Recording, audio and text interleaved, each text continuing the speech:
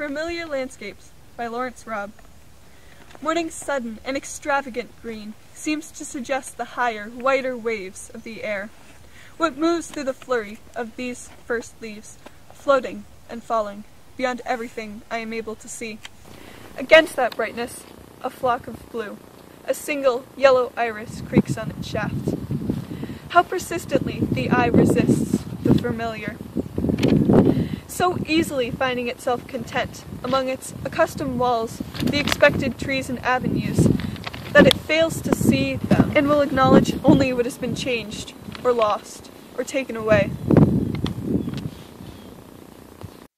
The mountain darkens with the sky, and the quiet lake holds on to light as long as it can. That's the way we looked at it one summer.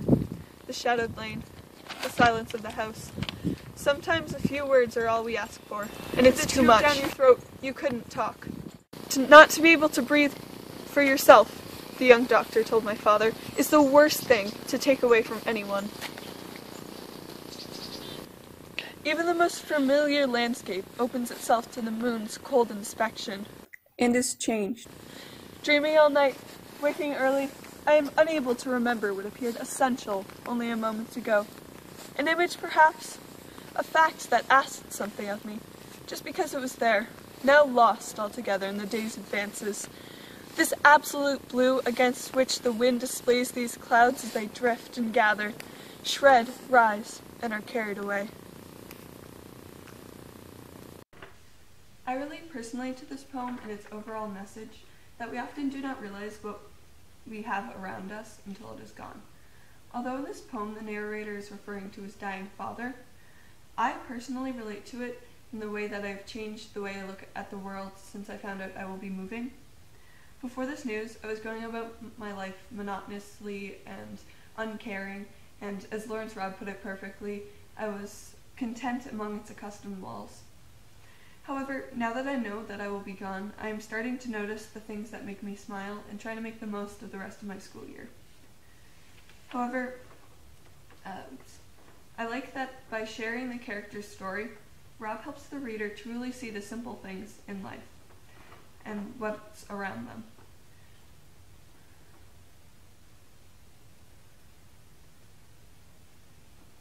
On top of that, I can relate to the narrator's confused wandering after the major part of his life is taken away.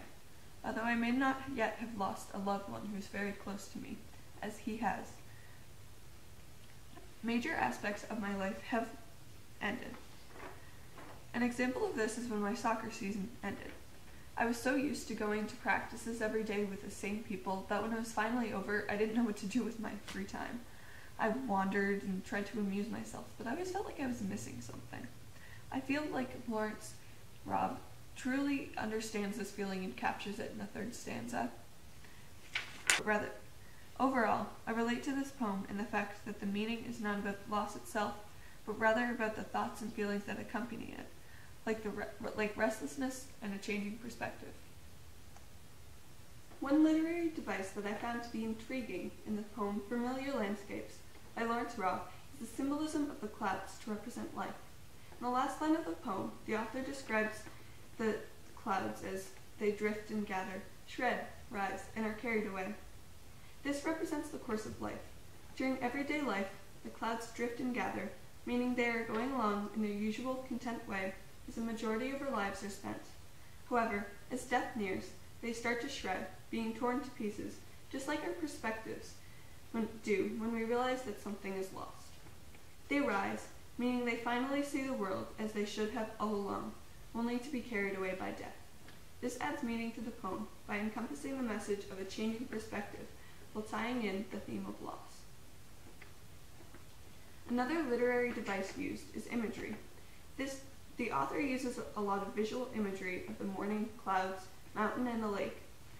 These allow the reader to put themselves in the poem and see the poem in their head as it unfolds.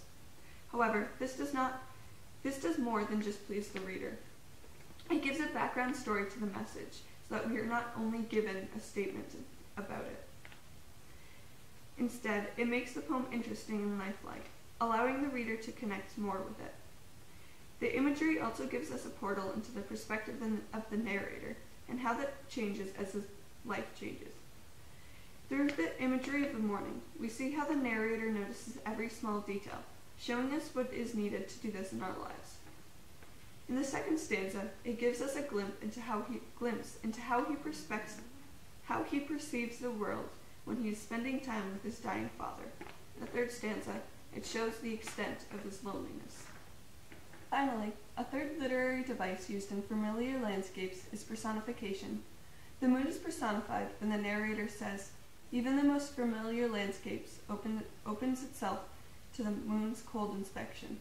This is describing the moon as inspecting something an inanimate object just can't do. This simple phrase, however, gives deeper meaning into the poem. It shows that it is the night or darkness that changes the way we perceive things. However, this night, or moon, is meant to represent loss, meaning that it is with loss that the world appears differently. This is one of the messages of the poem, that loss changes perspective, which was shown through the personification of the moon.